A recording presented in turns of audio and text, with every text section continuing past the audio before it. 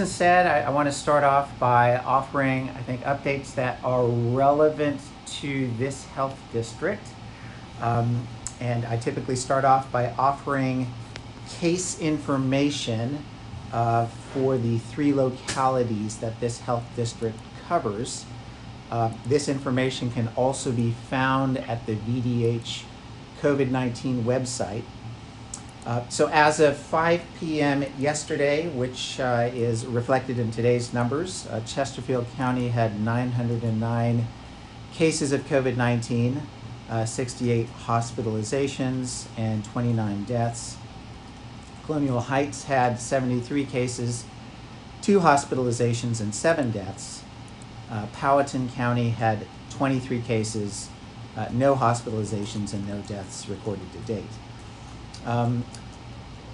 Some information I think that is, again, relevant to this health district.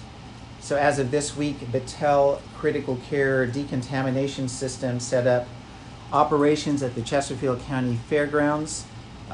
This is one of 3 systems that are being set up in Virginia and are now operational. The other locations are in Blacksburg as well as Newport News, and it provides an extremely important service in that it addresses the critical shortage of PPE, personal protective equipment, that we are experiencing in the Commonwealth as well as across the United States.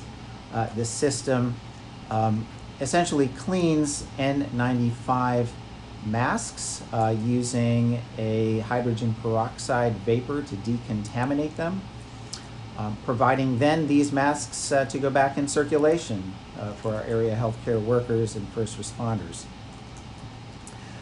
In addition to that, yesterday the Chesterfield Health District hosted the first of 4 free COVID-19 testing sites. That one was at the Greenlay Mobile Home Park in Chesterfield County. Testing was for individuals who have COVID-19 symptoms, and it was intended to be for folks who are otherwise have limited healthcare access, so specifically for those who are underinsured or uninsured. We had Spanish-speaking staff on site, as we will continue to do so at our future events. Yesterday we administered 82 tests out of 100 that we had available, and that included both pre-registered individuals as well as those who were not registered and walked up to the site. We anticipate having results back very soon over the weekend, and health district staff will be contacting all of those who had been tested with their results next week. This includes both positive as well as negative results. The individuals who tested positive will be given additional guidance as well as certainly information and education about COVID-19. The guidance will be specific to self-voluntary quarantine, which is one of the measures that we are taking to reduce the potential for exposure to other individuals. One of the things that we do ask of individuals who test positive is to help us understand those who they might have been in contact with, so we can in turn inform them about potential exposure to COVID-19. So as part of this continued statewide push to increase testing, we will be hosting our 2nd testing location tomorrow, Friday, May 15th, from 9 a.m. to noon at the Bellwood Flea Market in the eastern part of the county. Telephone registration filled up this morning. However, there will be a limited number of test kits available on site for those who didn't pre-register, but those supplies are expected to be used up by 11 a.m. We have 2 more testing events planned for May so far, both of which are intended again for individuals who are underinsured or non-insured. The other criteria is that these are for individuals who are symptomatic. They will be at the following locations. So on Wednesday, May 20th, we will have a testing site open at the Ettrick Park Community Center. And then the following week, Wednesday, May 27th, we will have a site open at the Stonebridge Recreational Center. So for those who are, again, symptomatic and who fall into that group of uninsured, we ask that they call the Chesterfield Health Department at area code 804-318-8207 to register for an appointment. Again, there will be a limited number of walk-up appointments available as well. However, we strongly encourage pre-registration. This information will also be available on the Chesterfield County COVID-19 response page, which can be found at chesterfield.gov/coronavirus. For those of you in the media, we do want to protect and honor the privacy of those who are being tested and request that the media not be present at the site. If you wish for more information, please feel free to contact the VDH PIO, the Central Region PIO. That information is available on the VDH website. In addition to that, I wanted to take some time to provide some more general information and guidance based on some of the questions that we're receiving from the public with regard to Phase 1 reopening of the Commonwealth set to begin tomorrow. A fair number of these questions have to deal with cloth face coverings, which are an important component to the governor's plan for reopening. So with regard to cloth face coverings, they are intended to prevent the person who is wearing the covering from spreading respiratory droplets when talking, sneezing, or coughing. In other words, a person wearing the covering is protecting others nearby from themselves. The coverings aren't intended to protect you from others. The reason for recommending cloth face coverings is that some people can be infected with the virus and not show symptoms. For example, I could currently be infected, not show symptoms for it, and potentially spread it to others who are within 6 feet of me, hence the strong recommendation that cloth face coverings be worn in public settings where other social distancing measures are hard to maintain, and those would include places where you could potentially be in close contact to others, such as shopping, like grocery store, being in the pharmacy, etc. The other piece here is if you wear them, they should be worn properly, and to do so, the covering should cover the nose, mouth, and chin. Be sure that it's on tight but not restrict breathing. It does also need to be washed regularly, and when wearing one, of course, don't put it around your forehead or around your neck. It should be over your face. The CDC website provides a lot of guidance as well as instructions about how to put one on and how to clean one. Children younger than 2 should not wear a face covering because of concerns that it might suffocate. There were questions with regard to the use of face covering on children in playgrounds. My advice would be that if your child is small enough that social distancing simply is not possible for them, it's probably a good idea to refrain from going into places where there are close contact with other children, like playgrounds, for the time being. However, other children certainly, again, if you can stress the importance of wearing cloth face coverings and maintaining social distance, it should be fine to play on playgrounds. And another important issue that I think is worth mentioning is something that we are noticing with respect to public health data relevant to vaccinations, and it's that many children aren't being brought into their healthcare providers to receive their vaccinations according to schedule. There has been a reduction in our records of vaccinations being administered according to schedule. And this is very likely due to concerns about contracting COVID-19 while at their physician's office. I want to stress the importance of maintaining an adequate vaccination schedule per CDC and VDH guidance to ensure that your kids are best protected against vaccine-preventable diseases. My advice would be to call your pediatrician or healthcare provider and ask about whether they have separate clinics for children who are simply coming in for routine checks. And many of them do. They have clinics for those who are sick, as well as, again, for those who are coming in for routine visits like vaccinations. I think the last thing to note, again, with reference to the reopening, is that certainly there are understandably a lot of hesitations as we reopen. The key thing is, per the governor's instructions, to follow the guidelines, maintain adequate social distancing. There are a number of other regulations as well as best practices that are outlined on the Virginia State Government website.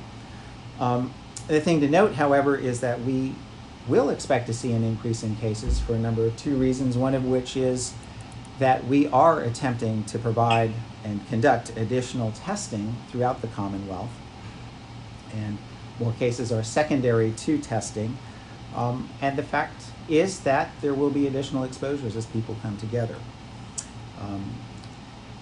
So with that, as an opening preamble, I am available for questions. Rich Grissett, Chesterfield Observer. One of the things that's come to light in recent days is Virginia's antibody testing, and including that in the overall testing figures. If you go back through the table that was put out by the Department of Health today, it really seems that only started up in the last 3 or 4 weeks, the including of these antibody testing figures. Do you know the reasoning behind VH's inclusion of that and how those tests impact Chesterfield's numbers? So, Rich, I am not probably the best source of information for that detail. I think the Office of Epidemiology at the Virginia Department of Health can provide more specific reference. I do know that at least what we report through the health department, meaning my staff, are test results that come from PCR testing. This is the test swabs that are administered. Antibody testing is serology, that is a blood-based test. We at least the information that's filtered through us is not that. So again, I think the best source of clarification and any sort of parsing of data would come from the Office of Epidemiology. Gotcha. So to clarify, the figures that are provided on the website in relation to Chesterfield, as far as you know, those are just the PCR numbers? That is correct. Gotcha. So in the past 2 weeks, Chesterfield's numbers have nearly doubled. In the past month, they've nearly quadrupled. Yeah. At the same time, tomorrow, places like Chesterfield Town Center are about to open up. I guess, is there reason to worry about this, the opening up of things, while we're still seeing an increase in test results for positive in the county? Yeah, I mean, that's a good question. I think part of it certainly is this issue of increased testing as well. And, I think the trends, if you're looking specifically at, say, new case counts that are being provided at the locality level, what we are seeing are sort of a reasonable increase with some bumps that are accounted for some of the ways that data is coming in and the processing times required to be able to manage that data. So what I can't really say is that I'm seeing an alarming trend. I think we simply have to continue monitoring the numbers over time. I think more globally, these numbers are being fit into regional assessments of risk to the public at large, which, again, I don't believe are setting off any alarm bells. So my short answer to that is I think we simply have to continue to watch and monitor trends over the next week to 2 weeks. Serena Moreno, Richmond Times Dispatch. So within the Richmond region, including Richmond and Henrico, Chesterfield has the most unreported cases in terms of ethnicity, despite having the highest number of Hispanic residents in the area. Yeah. Why is that, and what's being done to reduce the amount of ethnicity cases not reported to fully understand the impact on Hispanic residents? Yeah, that's a really good question, and I think that's something that we are internally trying to work on. A part of that is simply a capacity issue. You know, as we have more cases coming in, we have limited staff to be able to process that. We have folks who are dedicated to the data parsing piece. It's not an easy process. It typically involves contacting individuals directly and asking them for ethnicity information, and then separately recording that. So we are working on ramping up that capacity to be able to provide that data in a more timely and efficient manner. And well, as a follow-up to that, since we do know that Hispanic people are more adversely impacted than their white counterparts, how is Chesterfield kind of prioritizing those more vulnerable populations, you know, in reference to the Latino community or Black community? Sure, those are very good questions as well. The 4 testing sites that I mentioned earlier are in zip codes that we have noticed an increased number of cases, and they actually happen to overlap areas of socioeconomic vulnerability. So consequently, you know, the populations who you mentioned are individuals who we trust will be able to have greater access to testing that way. So that's one of the ways that we're doing it. And I think we're going to continue to kind of expand opportunities to pursue that in the future. Hey, Jim Loco, NBC 12. Can you just go over, just name again those 4 testing sites Sure. that you have, and then also just reiterate that sanitation station that's, I guess, happening at the Chesterfield Fairgrounds, as well as the 2 other locations in the Commonwealth? Sure. Yeah, I'll start with your last question first. So it's called the Battelle Critical Care Decontamination System, which is essentially a processing facility. It's probably a little bit more glamorous in terms of the terminology I use, but basically an equipment used to decontaminate N95 masks. And these are masks that are intended for healthcare workers, healthcare providers. It is, so we do have one here at the Chesterfield County Fairgrounds. There is another one in Blacksburg, and the final one is in Newport News. So there are 3 of those facilities in the state of Virginia. And it's called the Battelle Decontamination System? Battelle, B-A-T-T-E-L-L-E, Critical Care Decontamination System. And Governor Northam, his office also put out a news release about all 3 of the critical care decontamination systems that you can find on his website. And so with reference to your second question, the 4 testing sites, the one that was conducted yesterday was at Greenlay Mobile Home Park, which is on the Jeff Davis corridor. The one tomorrow is at the Bellwood Flea Market on the Jeff Davis corridor. The one on Wednesday, May 20th is at the Ettrick Park Community Center in Ettrick. And then the one on May 27th is in the Stonebridge Recreational Center, which is in the northeastern part of Chesterfield County.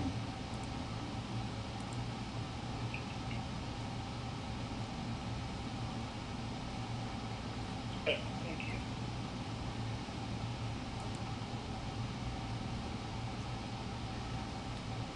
Any other questions? Yes, sorry, Susan. Just one last question for me. This is Sabrina from the Times Dispatch once again. So earlier today, less than an hour ago, when Danny Avula and Mayor Stoney talked in the presser, Avula kind of indicated that Richmond isn't ready to reopen. Are there similar sentiments with Chesterfield County? I know that it's still going to move forward, but from a healthcare standpoint, just a medical standpoint, are there similar sentiments? Now, I can't speak specifically to the county itself, my understanding is their lights are green. You know, as far, again, from a public health perspective, I am not overly concerned based on the data that we have. Again, it is going to be kind of a watchful monitoring process as we move forward. Thank you. Okay. All right. Well, thank you. As you know, we will be sending out a media advisory for any future briefings. Thank you so much.